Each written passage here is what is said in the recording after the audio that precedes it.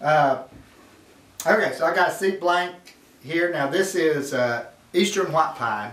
It's one of my preferred pieces of wood to carve a seat out of. It's soft, easy to carve, plenty strong for the seat because it's so thick.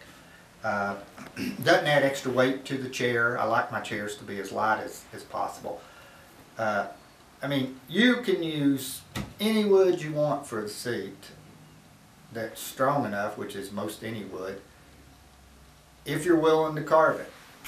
Most of the woods get harder from here, and they get tough to carve by hand, but you can do it. You can do it. You know, M's been made for used for a whole lot of chairs, and it's pretty hard stuff. But for your first chairs, you might want to look at pine. Tulip poplar is not bad if you get the green heart, air dried green heart. You get the kiln dried white sapwood, and I'd stay away from it. It's pretty hard.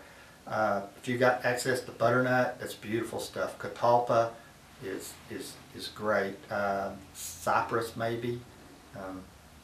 There's probably a whole lot. And like I said earlier, you may live someplace where there's trees I don't even know about that some woods might work. So this is just a blank of Eastern White Pine, and the first thing I have to do is surface it, and I'm going to do that just with one plane. So typically I'll run through at least 3 planes when I'm flattening a seat, and they'll go from rougher to finer. But what I've done is I've taken this number 5 jack, and a few reasons I've chosen this. It is the most common plane found, at least in the U.S., in flea markets and junk stores, because it was the carpenter's plane. It was a jack plane. It could do. They used it for everything. It could do all kinds of stuff. So these things still are pretty reasonable. And I've slightly cambered the blade to be able to cut fast, but still, for the finish cut, give me something that's not too scalloped. So that's what I've done. Opened up the mouth here a little bit right here, because I'm going to be taking some pretty big cuts with this thing. So I'll start out. Yeah. So here I am using my workbench. I was going to use my little one for all this stuff and show you how to do it just with it, but whatever. I've already kind of introduced more tools than what I said I was going to do. So we'll just go ahead and use this. If you're on the little bench, like what I use over there, I say over there, it's behind the camera, so I said over there, but it's got dog holes in it, and the way that I use that is you just drive pegs into those dog holes, and you drive wedges between the pegs and the board, and that holds it just as solid as these nice dogs right here. So sorry about that. I was going to do it over there, and I get in these just zones, and I do it the way I've done it for 35 years.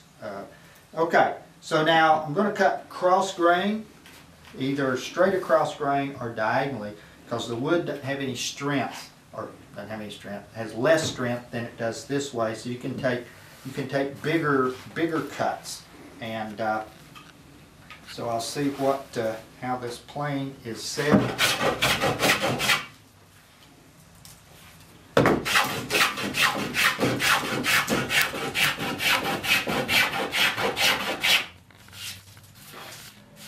So it had just a tad little crown to it there. Take that out. Take that little crown out first.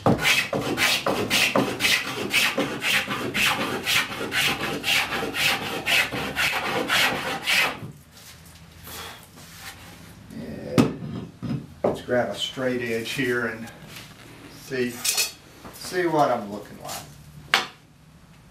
Yeah, still a little bit more.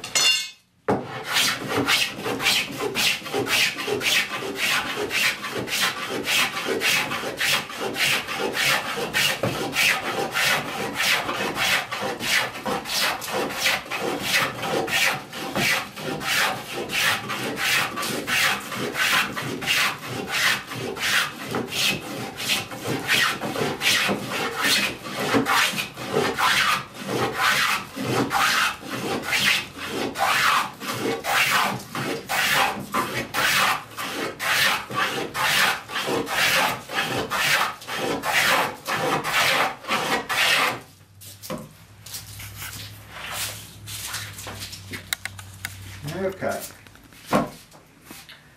Now, I'm going to run it this way.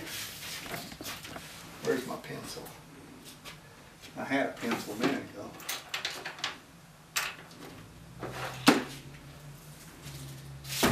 So,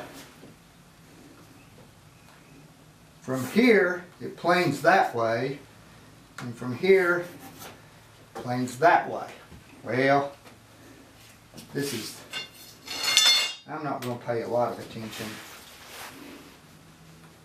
with some tear out, so I'm just going to go ahead and go at it right here.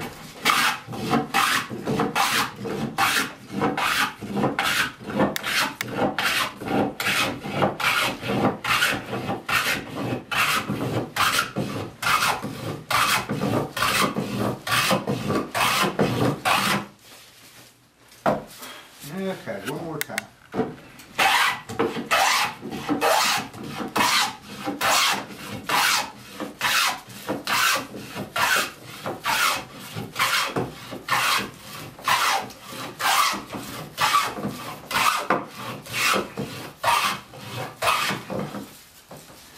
Okay, so there's one side.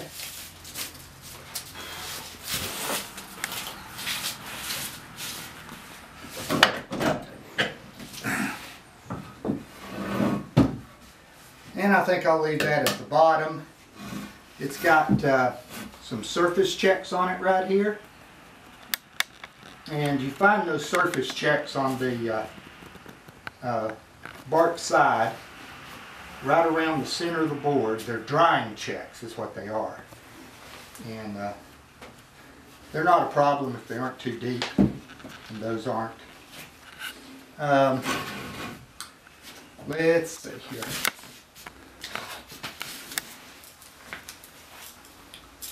So I want to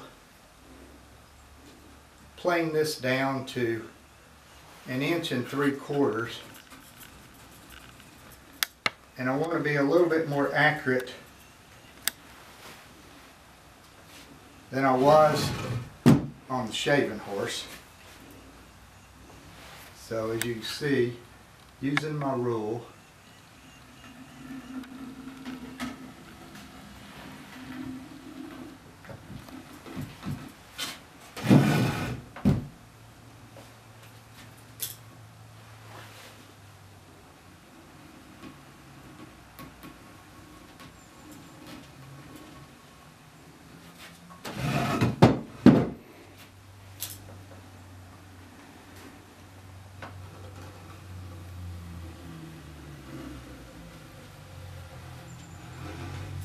okay, that's 3/4 all around.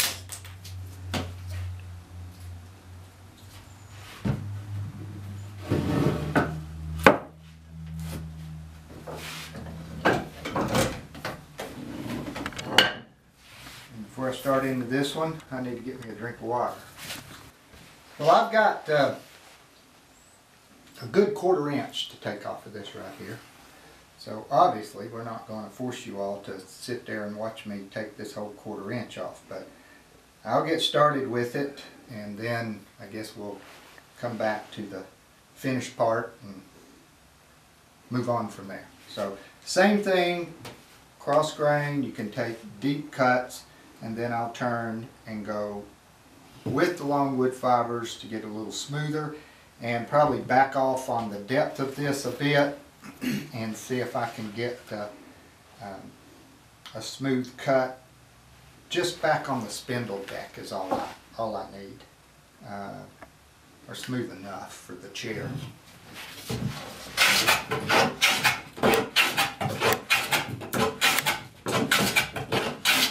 If you notice, I either pick the plane up so I don't drag it back on that blade, or I kind of, you might not even see what I do, I kind of tilt it to where the blade doesn't get dragged back. I guess that's supposed to dull the blade, and while I don't know that for sure, I just have developed that habit.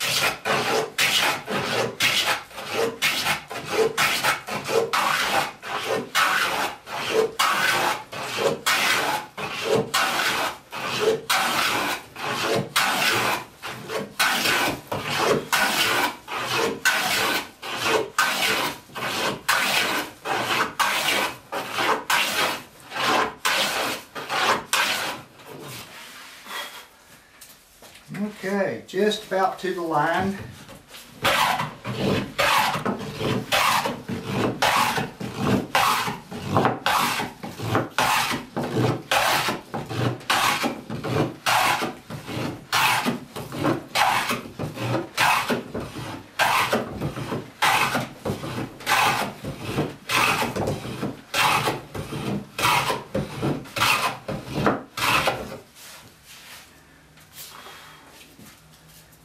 Okay, I'll back off on this thing a little bit.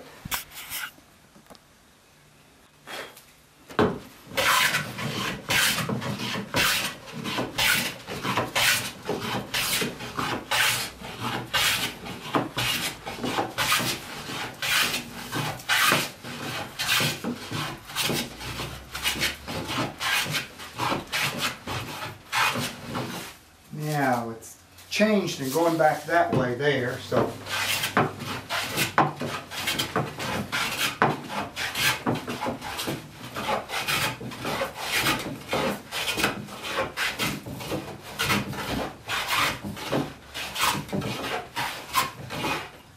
not quite taking enough, causing me more work.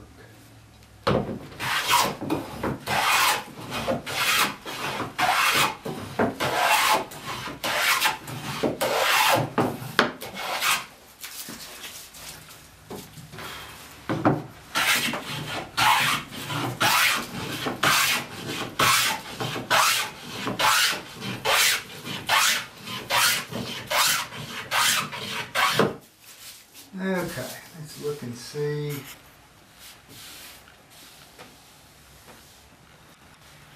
Maybe I'll go one more.